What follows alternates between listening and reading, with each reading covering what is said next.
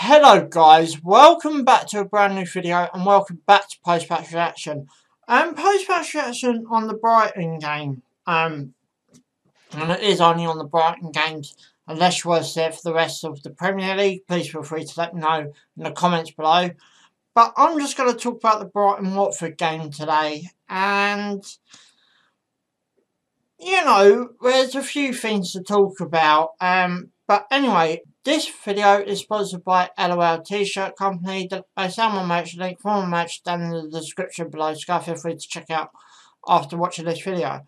But anyway, let's get this video underway. So guys, you know what to do. Subscribe for more. Thanks for watching and let's go.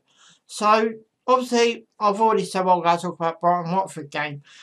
As a Brighton fan, I am so disappointed with Brighton. Yes, we showed fight in the last 10 minutes. But we're playing Watford. We're playing relegation candidates. I was okay. The first 5 minutes was fine. I thought, okay, we got the ball. I think we had a close chance of a corner and that. But and then we lost it. Obviously, there's a lot of things to talk about. Our possession was 67.2.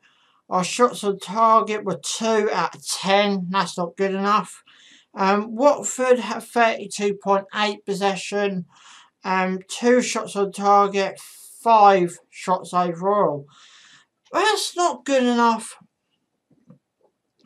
from me. You know, this is the only time I really do speak on the Brighton perspective. That's not good enough for me to go out there and expect something to happen. We have so many chances to just whip that ball at that goal and see what happens. I think we were very lucky to get a point. Let's go over our subs as well. We start off with the subs in a minute. I'll just talk about this.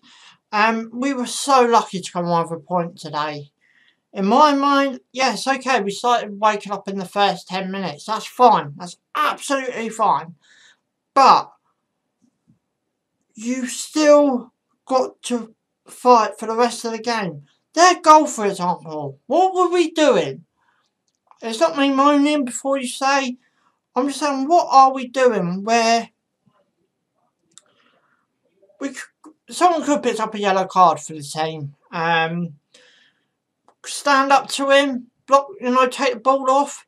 That was an unnecessary goal, as far as I'm concerned. You look at our goal, which was an own goal, which was the only way we were going to score. A lot of our problems are we like going inside the box, the same as every club does. But other clubs start to know that now. If we have the ball, they know we're not going to go for it outside the box. So I just block the box off. As I said, I want to go over the subs. Pascal Groves came off for Alliance. Jacobash came on for Charlotte. I don't know what he's quite doing there. Enable Mempepe on was the second sub actually, and he took Dan Burn off. I think there's a lot of good. I don't understand why he took Charlotte off. I decided well, when I say we think, I think that he went through out the back. That's absolutely fine. But we didn't see no Connolly. As I've said, I'm happy with the starting lineup. I ain't got a mind about that starting lineup. I thought it's great, defensive, everything. But then your Charlotto picked up an unnecessary yellow card. Means he had to go careful for the rest of the game. As I've said, I'm very bitterly disappointed with the way we played today. You know, we had chances to whip it outside the box and have a shot. I ain't actually seen the VAR shout yet, so I ain't going to comment on that. You're going to have to watch my Premier League predictions for not this week, but next week for me to talk about that. But I'm just very bitterly disappointed. My man of the match, I probably would give it to either Trossard or March, and March got the Albion man of the match, so it very bitterly disappointed me where, and I don't get why we started with Murray either. Okay, yeah, he did great up at West Ham, but Watford are a different kettle of fish.